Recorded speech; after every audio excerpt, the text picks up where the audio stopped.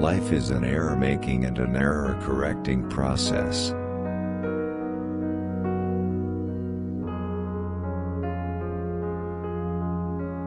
Find the right questions. You don't invent the answers, you reveal the answers.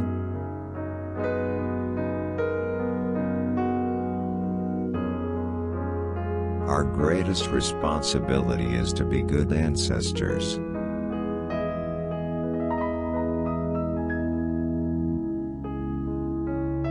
I feel that the greatest reward for doing is the opportunity to do more.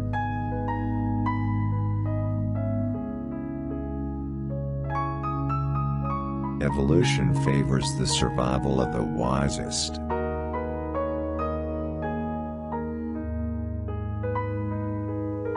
It is said to await certainty is to await eternity.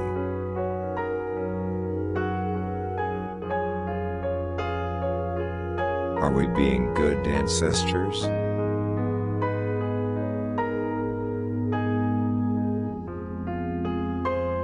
A good parent gives their child roots and wings. If all the insects were to disappear from the earth, within 50 years all life on earth would end. If all human beings disappeared from the earth, within 50 years all forms of life would flourish.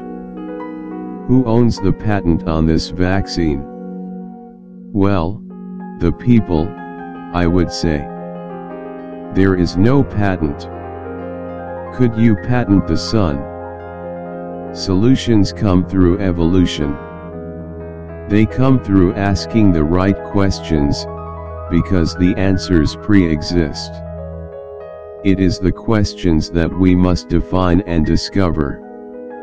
You don't invent the answer, you reveal the answer. The most important question we must ask ourselves is, are we being good ancestors? There is no such thing as failure, there's just giving up too soon. Good parents give their children roots and wings. Roots to know where home is, wings to fly away and exercise what's been taught them.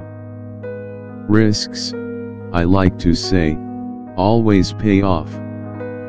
You learn what to do, or what not to do. I think of the need for more wisdom in the world, to deal with the knowledge that we have. At one time we had wisdom, but little knowledge. Now we have a great deal of knowledge, but do we have enough wisdom to deal with that knowledge?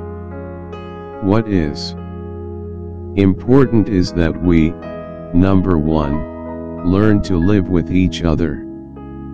Number two, try to bring out the best in each other. Your dreams tell you what to do, your reason tells you how to do it. Nothing happens quite by chance. It's a question of accretion of information and experience. I think of evolution as an error-making and error-correcting process, and we are constantly learning from experience. What people think of as the moment of discovery is really the discovery of the question. The mind, in addition to medicine, has powers to turn the immune system around. I have had dreams and I have had nightmares, but I have conquered my nightmares because of my dreams. When I worked on the polio vaccine, I had a theory. I guided each experiment by imagining myself in the phenomenon in which I was interested. The intuitive realm. The realm of the imagination guides my thinking. Eventually we'll realize that if we destroy the ecosystem, we destroy ourselves. Wisdom, it's something that you know when you see it. You can recognize it, you can experience it. I have defined wisdom as the capacity to make judgments that when looked back upon will seem to have been wise. A wisdom deficit, fewer elders and even fewer people who listen to them. I have come to recognize evolution not only as an active process that I am experiencing at the time, but as something I can guide by the choices I make.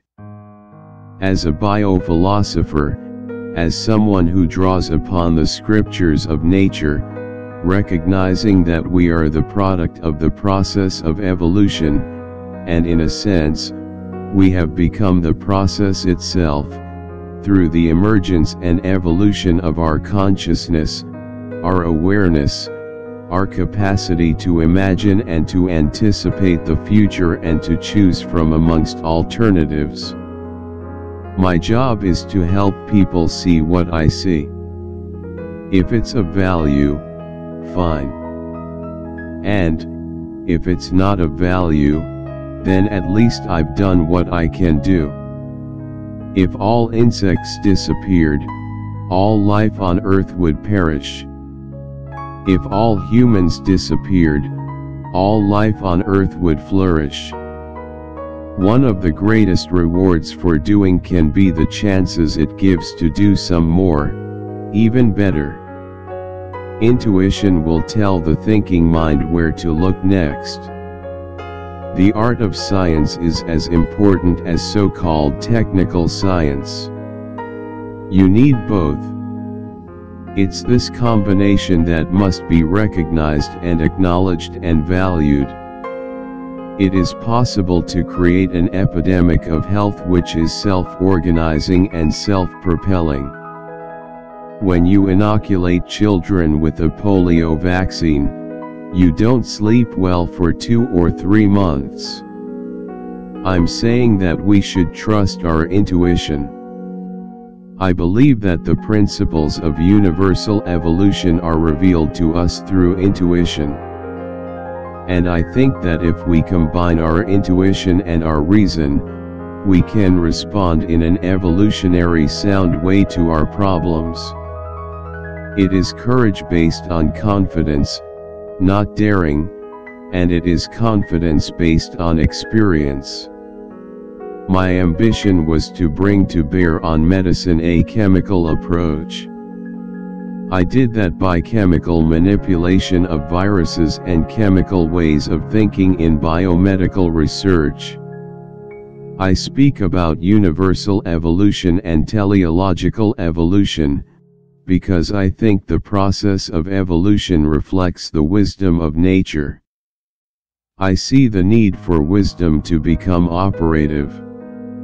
We need to try to put all of these things together in what I call an evolutionary philosophy of our time. If humankind would accept and acknowledge this responsibility and become creatively engaged in the process of evolution, consciously as well as unconsciously, a new reality would emerge, and a new age could be born.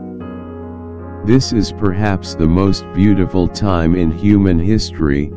It is really pregnant with all kinds of creative possibilities made possible by science and technology, which now constitute the slave of man. If man is not enslaved by it, I pictured myself as a virus or a cancer cell and tried to sense what it would be like.